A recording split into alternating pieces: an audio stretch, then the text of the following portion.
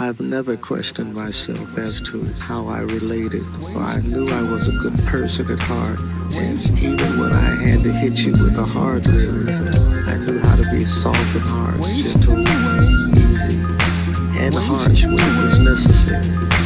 Such is the ways of life.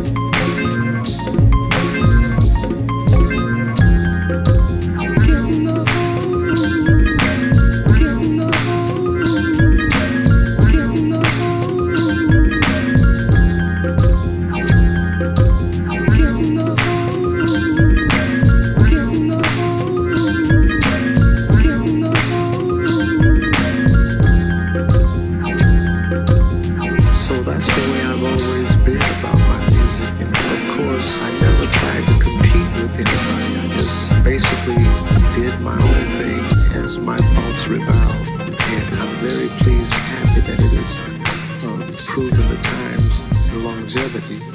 I'll just hope they will be mentioning Curtis Mayfield. It will only mean that my music has still been instilled through generation after generation.